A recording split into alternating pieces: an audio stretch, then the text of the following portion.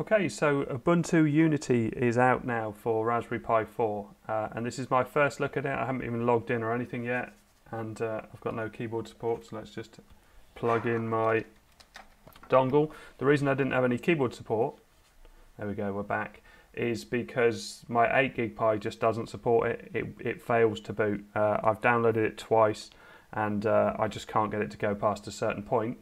But actually I've switched over to this is in my Nest Pi 4 case, and I think this is a 4 geeekpi in there. It's either a 2 or a 4 geeekpi in there, and it's worked straight away. So let's log in and have a look. So lots of options there. Where are you? I'm not in New York. There I am. It all looks nice. I like this bright colour. So let's log in automatically.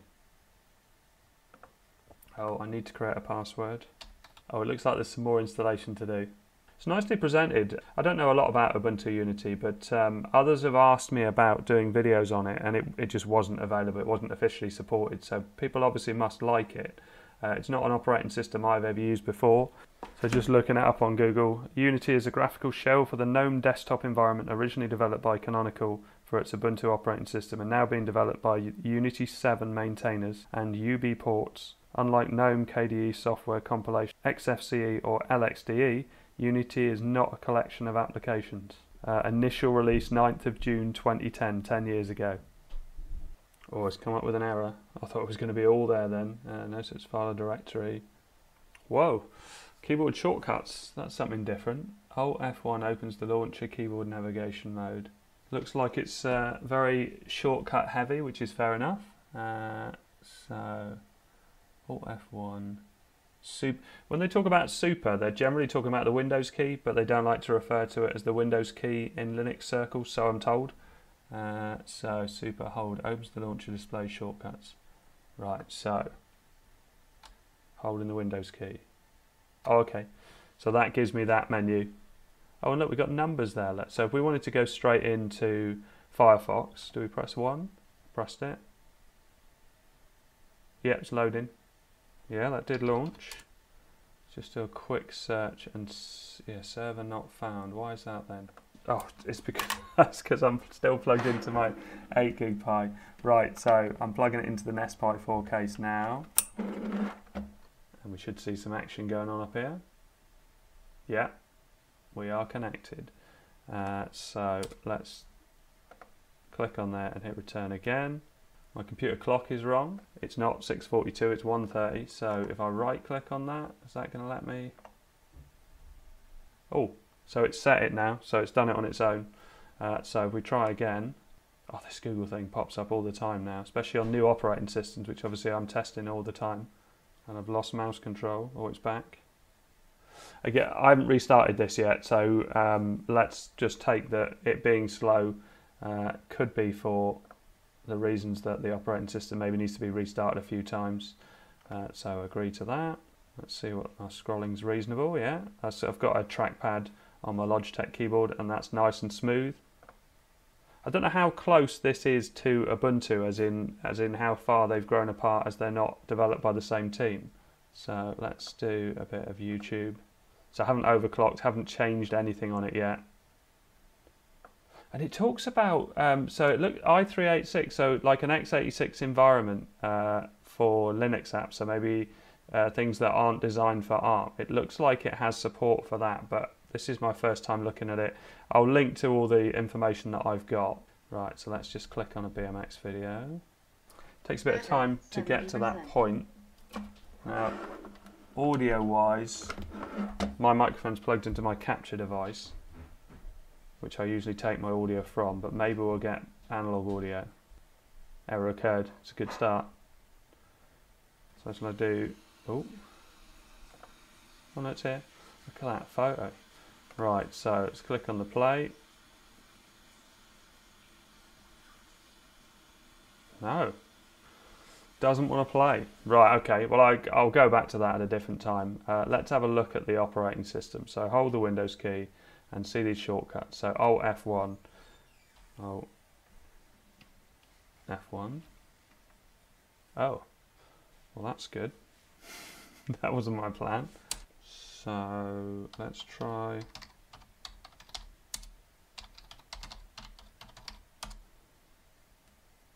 So it looks like we're in. Looks like that was the right password to the one that I created. So let's try start X and see if that gets me into a desktop environment, which it looks like it's going to. I think I'm just going to try and reboot. Oh, now I've got a symbol up. Okay, so I might try Bluetooth for my speaker. So I've just clicked on the Bluetooth icon and got this menu up. I've just restarted, or I've just put my speaker into pairing mode. So let's press plus and see if it picks it up. What are all these other devices?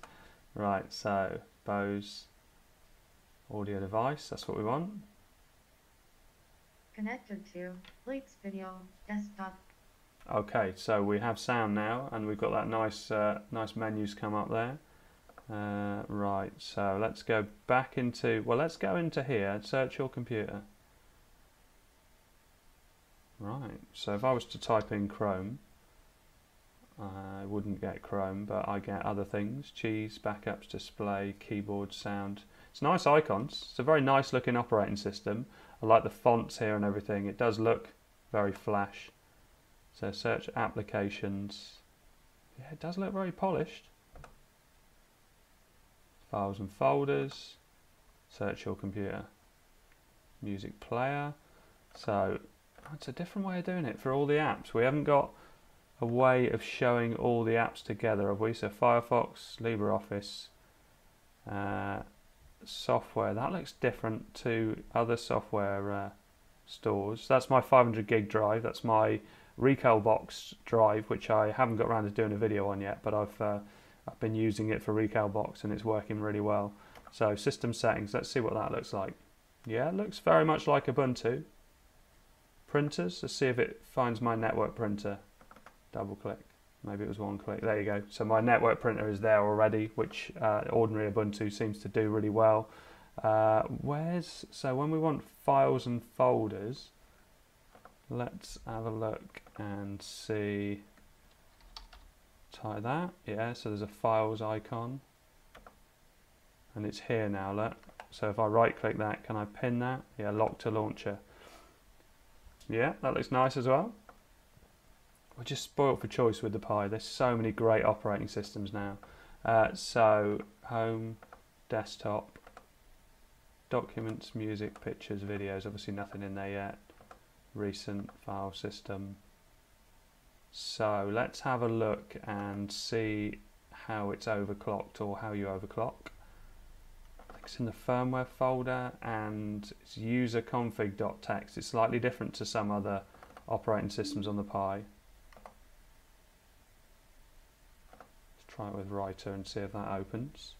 Whoa, got all the options. Right, place config.txt changes. In this file, please refer to the README file for a description of various configuration files on the boot partition. So it looks like that's where you overclock, so the same as ordinary Ubuntu. Let's close all these down. Is that exit? Yeah. So network's already on there. Haven't had to do anything with that. Let's have a look and see. Yeah, it finds my network drive fine. So if I go to work, I'll have audio and all sorts of things on here. So let's not try. This is my memory stick. Music. See what this opens up in. Oh, and we're up and running. Obviously I can't play too much of it. Let's skip on a bit so you've got a bit of beat. Space pauses it. Right, so if I go back. Oh, no, I don't want to do that. How do I quit out of that? Oh, there's an X up here, look, on the left hand side. So go back. Go up one. 1080 video, let's see what happens when I try and play one of those. So this is 1080-60, so not an ideal file for the Pi to play. Las Vegas. Take it in, Cupcake. I'm finally working the big leagues. I'm so proud of you. Yeah, a bit stuttery, but again, that's to be expected. And I haven't overclocked or done anything like that at all yet. I'm not used to this being up on the top left. So, and if I was to open an image, what happens? Yeah, that works nice. So let's close that down.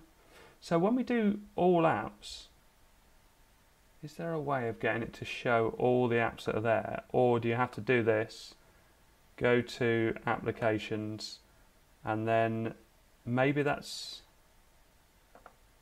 filter results all. So could that be everything that's on here? Maybe it could. No, because LibreOffice isn't there. See one more result. Here we can scroll. Yeah, I don't quite know, because that is apps, but not everything that's apps shows up. So home, files, archive manager, text editor, transmission BitTorrent client. Oh yeah, so recent. So you can go. So I can go back in. If I was going to overclock, I could open that up and overclock that.